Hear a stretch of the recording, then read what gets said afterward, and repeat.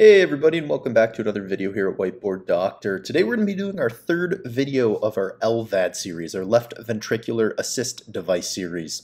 And today we're going to be talking specifically about suction events. What is a suction event? What causes it? How can we evaluate for that cause? And what can we do to fix it? It most likely won't be a very long video, as this is a pretty focused topic, but it's a common one that we think about and need to think about when caring for our LVAD patients. As a reminder, this is the third video in a series. If we pull up our Whiteboard Medicine YouTube page here, this is just the home page. You can see that we've had two other LVAD videos that we just posted yesterday. We'll link those in the video description. This first one here is an introduction to LVAD. It's kind of LVAD basic. So if you are unfamiliar with what an LVAD is, we definitely would recommend you check that video out first, as it'll kind of lay that foundation to then better understand these videos. The second video here is on LVAD alarms, or kind of outputs, things like flow, power, pulsatility, index, preload sensitive, afterload, preload dependent, afterload sensitive, all that kind of stuff. And we talk about those things in relation to certain pathophysiologic events, things like right heart failure, hypovolemia, hypervolemia, pump obstruction, inflow, outflow obstruction, all that kind of good stuff. So definitely check those videos out. We'll link in the video description. No further ado, quick 30-second break for the introduction, then we'll dive in. Don't go anywhere. Hey everybody, and welcome to Whiteboard Medicine. We appreciate you checking out the video. Here at Whiteboard Medicine, our goal is to create medical education content for all types of interested learners. That includes videos, practice questions, study resources, and much more. We would love for you to join our community by subscribing, hit that bell button. We're also working to build a high-yield Patreon page. It's going to be full of practice questions, video outlines, notes, commercial-free content, and much more. None of these videos are intended to be acted upon as medical advice. Please pause the video here and read this disclaimer in its entirety before moving. All right, thanks for sticking around. So suction events with left ventricular assist devices. So a suction event, the idea here is that there's actual suction happening between the LVAD inflow cannula, right? For those of you unfamiliar or less familiar who just need a brush up on things, this is an LVAD, right? LVAD is a surgically implanted left ventricular assist device. This is the heart here, right? You have the right ventricle, right atrium. This is the right ventricular outflow tract into the pulmonary vasculature. This is the left atrium, left ventricle, the aortic outflow tract here that goes into the aortic arch. All right, this is not our graphic. Props to this team here. Seeing it all, and we will put this link in the video description. They should get the credit for the image that they put together. But what an LVAD does is this inflow cannula sucks blood out of the left ventricle. It goes through the inflow cannula into the pump, and this pump then shoots the blood through the outflow cannula into the aorta to then be circulated around the body. So what's happening with a suction event is there's literally suctioning happening with this inflow cannula as it's trying to suck blood. Some of the myocardial tissue actually gets suctioned onto this. As you can imagine, if someone is dependent on an LVAD to pump blood around their body, and when they're trying to suck the blood out of the left ventricle to then pump it around their body, a suction event where that pump cannot suck blood in is going to be potentially catastrophic, potentially deadly. This is most common in kind of the first month for when you have your LVAD, because sometimes it takes some fiddling. As one could imagine, the speed in which the LVAD is sucking the blood out of the left ventricle, the speed is potentially a cause here for suction events. Sometimes you need to decrease the speed, which is why kind of the first month tends to be when you see more suction events, as the titration of the LVAD and the heart are kind of becoming adapted to one another. But what we're talking about with suction events here is this is literally the left ventricle collapses, okay, and the septum deviates towards the inflow cannula. To put that in the picture, it's what we just talked about. Here's the left ventricle. It collapses, and the septum, right, the intraventricular septum often deviates towards the LVAD inflow cannula, which is sucking the blood out, and causes intermittent transient obstruction. Things that can cause suction events, it's super variable, super diverse. Really, anything that decreases the preload. If this left ventricle is empty and there's less blood in there, it's going to be kind of less expanded, right? Less dilated. And if it is more empty, these walls it's going to be easier for them to kind of come together and lead to a suction event on this inflow cannula. Also, anything that positions the cannula closer to the septum. It's this intraventricular septum that often goes inwards towards the suction cannula and causes these suction events. So if this cannula is kind of directed at an angle more towards The septum, that can lead to increased suction events. So kind of cannula positioning and anatomy. So anything that decreases preload or anything that positions the cannula closer to the septum. When we think about what those things are, again, it can be a number of things, really diverse pathology. One, as we just mentioned, is simply inflow cannula position, right? If you just get an LVAD, they just implant it, right? And you're within the first month or so. If that cannula is positioned, closer to the septum or kind of directed towards that septum, that can cause an increase in suction events. So inflow cannula position is important. Now, if someone has had their LVAD for months and months and months and they haven't had suction events and all of a sudden start having suction events, that's not going to be inflow cannula position, because unless that LVAD's gotten, moved around, which is not likely, this usually is something that happens right after implant of the LVAD. Speed changes is another one. As we talked about, the rate in which the LVAD is sucking blood out of the left ventricle is going to contribute to this left ventricle collapsing.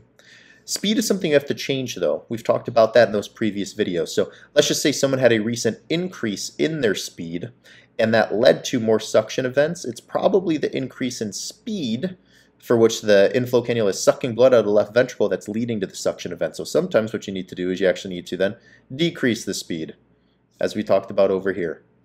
Arrhythmias, particularly ventricular arrhythmias, can cause suction events. This would be kind of a new pathology, right? So inflow cannula, this is kind of something, let's say after implantation, so kind of right away. Right? Speed change is something we do. We change the speed. So these are kind of hints. If it's right after the implant, it could be inflow cannula position. If we have changed the speed and you get suction events, probably the speed change. These, though, are pathological things below this dotted line. Arrhythmia, hypovolemia, GI bleed, RV failure, right? These are pathologic things. So this is the patient who's had their LVAD for a year. They haven't had any speed changes. They haven't had an issue with suction events. Now they come in with suction events.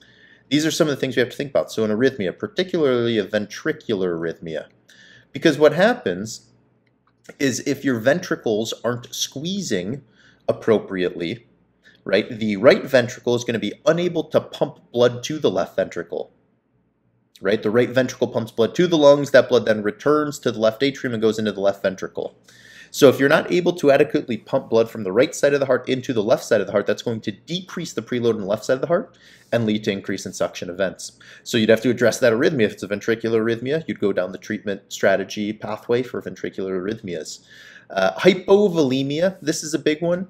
A patient comes in, they've been sick, they haven't been eating or drinking, they've been taking, 3 times the dose of their diuretic, the medicine to help them pee, and they're starting to have suction events, right? Because that hypovolemia is going to decrease the amount of volume in the left ventricle, which then will increase the ability of this left ventricle to collapse as the LVAD sucks blood out of it, which then increases suction events.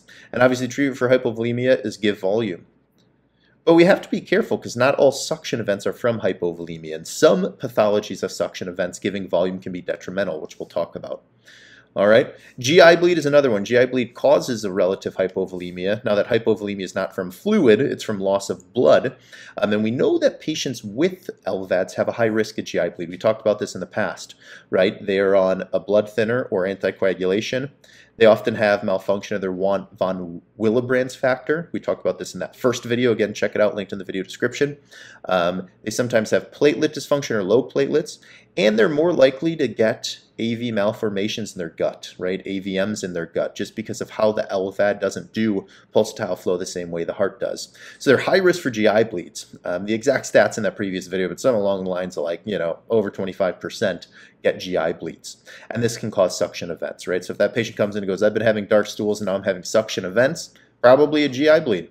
Another one is RV failure, and this can be a really dangerous one. As we talked about in that previous video, many patients with LVADs end up with a right ventricular dysfunction. And the reason being, which we talked about, is that LVAD is pulling blood out of the left ventricle, and that pump is then circulating it into the aorta to then be injected into the aorta to pump blood around the body. So all that blood that the LVAD is circulating is going back to the right ventricle, right? Because all the blood from the body, inferior vena cava, IVC, inferior vena cava, superior vena cava, SVC, all that blood from the body dumps into the right atrium, and then that goes down into the right ventricle. So this LVAD helps the left ventricle because it's decompressing the left ventricle. It's sucking blood out of the left ventricle and pumping it into the aorta to be then pumped through the rest of the body. But it is all returning to the right ventricle, so it can somewhat, to a degree, can kind of quote-unquote overload the right ventricle over time and lead to right ventricular dysfunction. And a high percent of patients with LVADs end up with right ventricular dysfunction. How does that lead to suction events, though? It's as we discussed. If that right ventricle can't pump blood to the left side of the heart, right ventricle pumps blood to the lungs, it returns to the left atrium, goes into the left ventricle. So if that right ventricle isn't working, then there's not going to be enough left ventricular preload because that right ventricle can't pump the blood to the left ventricle. In addition to this, what happens is the right ventricle starts to kind of dilate, and that dilation pushes that intraventricular septum more towards the left ventricle. This intraventricular septum starts to kind of bow into the left ventricle. And as we talked about, suction events are somewhat caused by this intraventricular septum bowing towards the inflow cannula, the LVAD. So if the right ventricle is dilated and if the septum is shifted more towards the left side, that septum is going to be closer to the inflow cannula, the LVAD. Now, right ventricular failure, fluids can make this worse, which is why we have to be very targeted, right? If someone's having suction events, don't just assume it's hypovolemia or GI bleed and then just give them a bunch of fluids and blood. Because if it's RV failure, that will make that worse. This is where we really need to use bedside ultrasound to take a look at things. Bedside ultrasound can look at the right ventricular function. It can look at cannula position. We need these patients on telemetry monitoring to check for arrhythmias. We need to check their hemoglobin and do, if you need to, a rectal exam where you could test that stool for blood. And then bedside ultrasound can also give us a degree of volume assessment by looking at the inferior vena cava. So the summary here is that the management is very pathology dependent. Suction events can be caused by a diverse array of things. The common themes, though, are a change in cannula position, a change in speed, or anything that is going to decrease the left ventricular preload. Okay? These are things to think about and to evaluate for. The timeline for when the patient is having suction events, again, can be revealing. If it's early on, right after they got their LVAD, maybe it's related to cannula position. If it's right after they change the speed of their LVAD, maybe it's related to the speed changes. If neither of those two things are true and they're having new suction events, we have to think about all these pathologies, arrhythmia, hypovolemia, GI bleed, RV failure, among other things, as possible causes of these suction events. Okay, hopefully that was helpful. Let us know what thoughts, comments, questions you have down below. Definitely check out our other videos on LVADs if this is something interesting to you. And in any case, stay well, keep learning. We'll see you next time.